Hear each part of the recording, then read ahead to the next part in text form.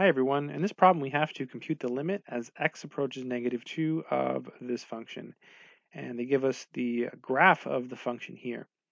So to compute this, what we'll do is we'll approach -2 from the left and from the right. If we get the same numerical result, then that will be the answer. If we get a different answer from the left and a different answer from the right, then the limit does not exist. So in this case, if we approach -2 from the left, you see the graph keeps going down, down, and down. It goes down forever. So as x approaches -2 from the left, the y values approach -infinity. So from the left, we get -infinity.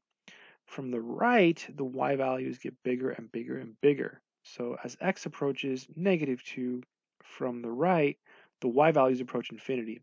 So we get -infinity from the left, positive infinity from the right. They are different, so the answer is D and E. Just as a side note, let's say we would have gotten infinity from both directions. Then the answer is technically infinity. However, whenever you get infinity, it doesn't mean that the limit exists. So in this problem, because it says enter D and E, we would still enter D and E. Kind of a side note. But yeah, so we got different answers, so D and E. That's it.